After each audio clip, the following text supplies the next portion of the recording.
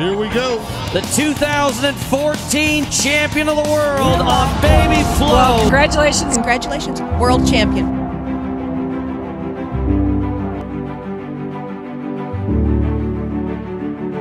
What's up, Flomies? Welcome back to my channel. I'm so excited for today. As you can tell from the title, some crazy things are gonna go down. If you're not already subscribed, make sure to be subscribed and ding that notification bell. Also, if it's a little cold outside for you, make sure to go to ranchdressing.com and pick up some Sherpa warm stuff. Use code Fallon at checkout to get a discount on all of that new.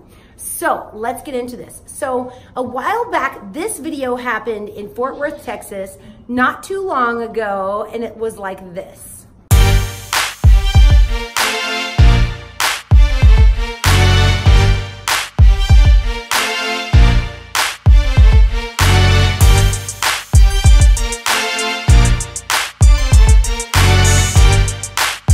Okay, that was incredible, right? It was a rider getting ready to run and then had some sort of complications, and the horse ran in and worked a pretty darn nice barrel pattern with a few mistakes in there. But I just wanted to point out, even that horse isn't easy to ride. So I think a lot of people think that barrel racing is very simple, and once the horse is trained, the rider doesn't have to do literally anything. And I am here to disprove that theory, or maybe prove it, I don't know. We're gonna see if Mojo, an incredibly nice, very seasoned young horse that we raised here, trained right alongside of BABYFLO and all of her babies, an own son of Knick Knack that has done really, really well in his career. We're gonna see if he can go through the barrel pattern all by himself.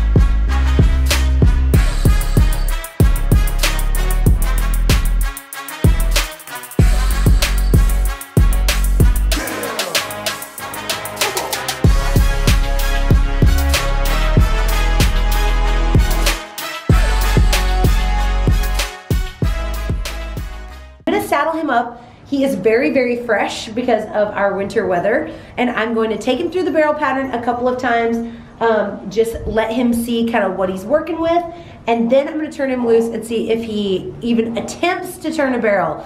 If he did, that would be so cool. So cross your fingers, because this shouldn't go super well, but it'll at least be really fun in the meantime. So I'm gonna throw a saddle on him, and he's got kind of a crazy look in his eye. If you're wondering, all of the white hair along our polylast is all from Hefe.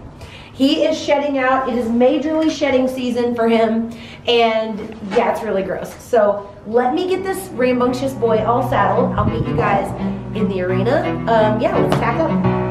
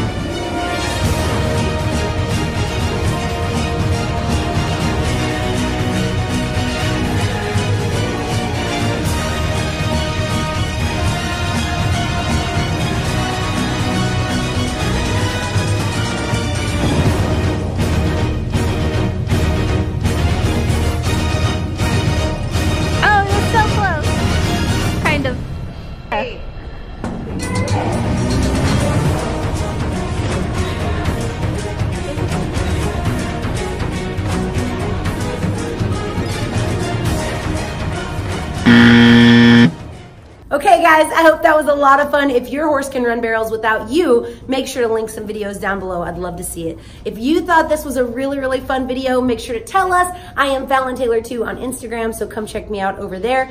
And I hope you guys absolutely loved today.